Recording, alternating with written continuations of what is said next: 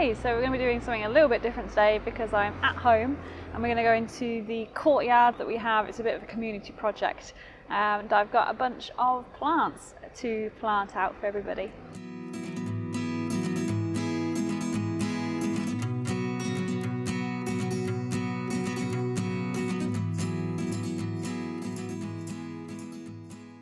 So as a lot of you know, I live in a flat, and in the start of lockdown 2020 we actually had a bit of an idea to spruce up our sort of courtyard area.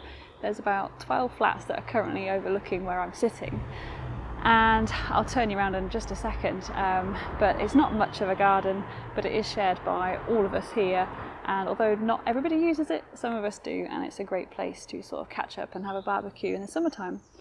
And at the start of lockdown, you know, a lot of people weren't working, so we put a lot of fruit and veggies in and made a bit of a sort of community sort of garden. But obviously everyone's back at work now.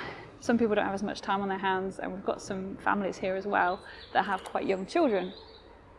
So people don't have as much time to, you know, to do it anymore, maintain it. So I thought, you know, I can at least get some crops in the ground that are really low maintenance, that are great for this sort of environment, that we can all still use, that don't need too much upkeep, such as herbs and salads.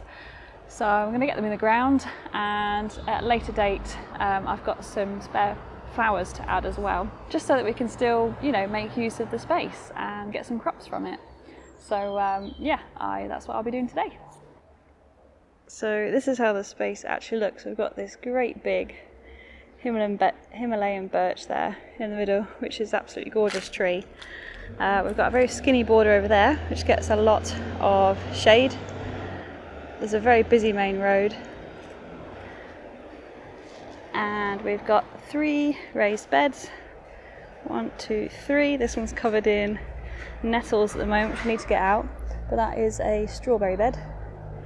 And then we've got a bit of another border there. In previous years we did actually climb a few bits at the back, and then there's a bit of a patio up there which gets the most sun, which is where we do a lot of barbecuing and things in the summertime.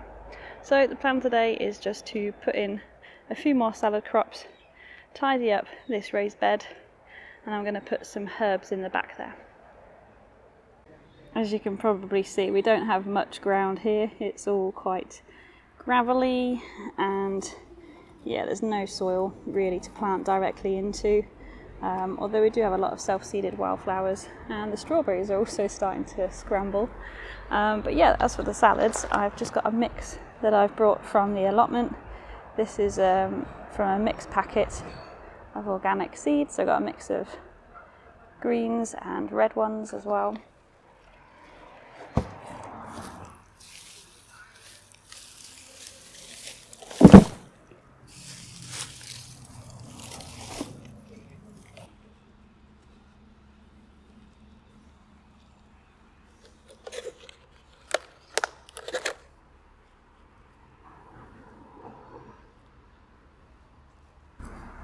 These raised beds are actually made out of pallet collars, which is something that builders merchants get a lot of their materials sort of delivered in. You can stack them up and create a raised bed with them very cheaply to a height that you want. And I did manage to pick them up for free just by scrounging and asking around. But the soil in this isn't the best quality anymore. The nutrients are a little bit depleted, and we did do it on a bit of a budget to start with, so I will actually be top dressing this when I bring some compost back here with me, just to give it a little boost of nutrients and to help retain a bit more of that moisture, because it is obviously sat on gravel essentially, so it doesn't have much access to the water table below. But yeah, I'm just going to stick with mostly salads in here, because it is quite a shaded area. They will grow quite well in shade, and obviously don't need much in the way of maintenance.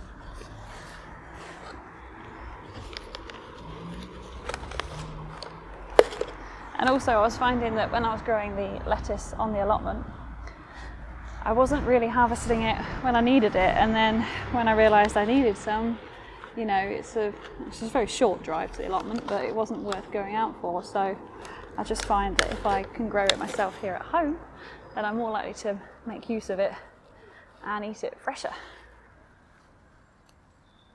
But obviously everybody is welcome to harvest if they need it. So yeah, I don't know where everybody is today, probably at work. I tend to plant my salads about 6 inches apart, and that way they'll fill out nicely. And I've got a mix of greens and reds, which means it's going to look quite pretty as well.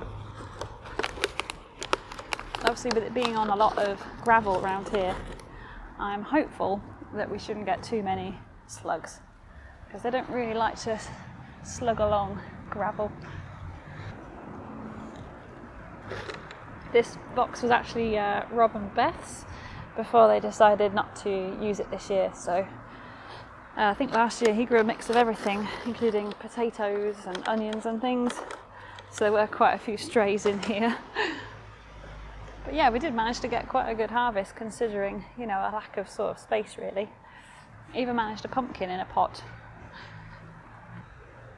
The only pests that I am aware of that we get around here are squirrels, and there's also a resident cat in one of the houses further down. So I'm hoping he doesn't want to use these big boxes as his litter tray. And the squirrel, well, he might get some of the strawberries, but you know what? We don't mind. I do really love this Himalayan birch that we've got here. I take quite a lot of pleasure in peeling off the bark to bring out that white trunk. It's quite a beautiful big tree.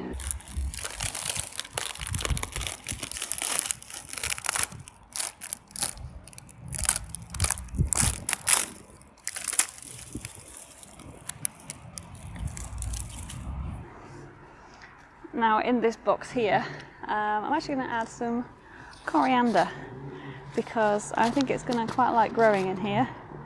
Got some great roots on these plants. Already got 2. I'm going to add another one or 2.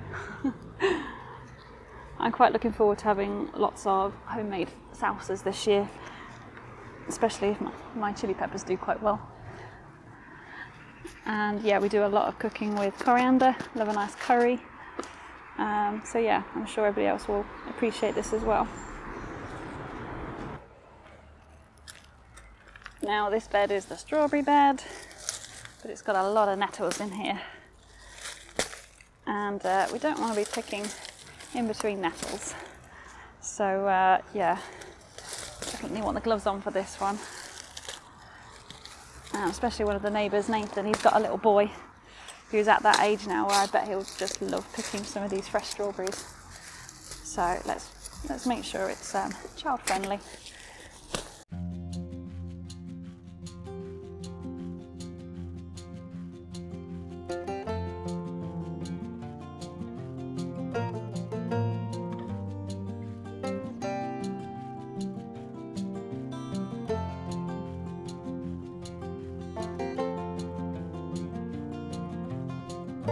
Well, now that the bed is all cleaned up and mostly weeded, I'm going to put in some herbs, because the soil there is quite dry and free draining, and it's the sunniest spot. So I've got some compact oregano, or oregano if you're American.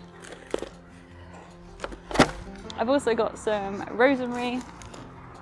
This mint I found in my local hardware shop, and it's called strawberry mint. And I hadn't actually tried it before, but it does actually taste quite a bit like strawberries. So I think it's going to be great for cocktails or ice cream. It smells gorgeous too.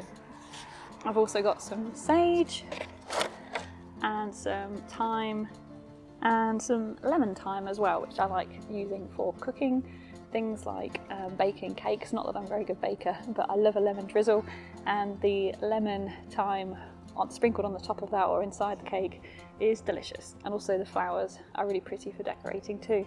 So I'm just going to dot these along and yeah, plant them. Oregano is one of my absolute favourite herbs, so I'm going to put that right there, which is the easiest spot for me to grab it when I'm cooking.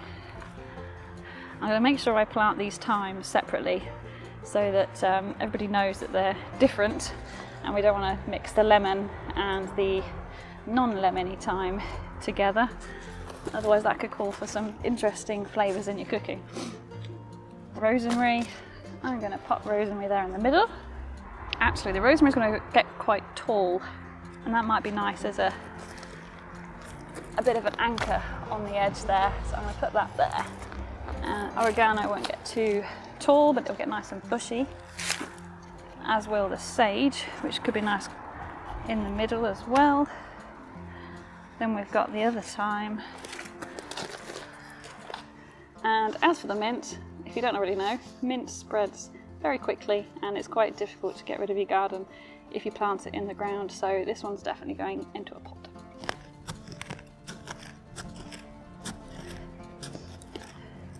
Yeah, it's mostly sort of topsoil in here, so it is quite sandy and free draining, which is perfect for herbs.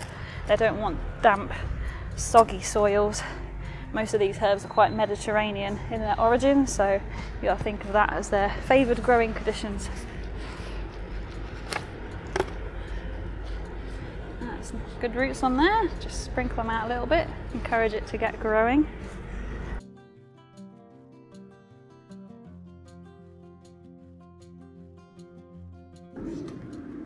This tub here is what we grew some carrots in one year. Wasn't very successful, if I'm honest, but I've decided that this will be a great pot for the mint to grow in, because it's big enough that it shouldn't dry out too quickly.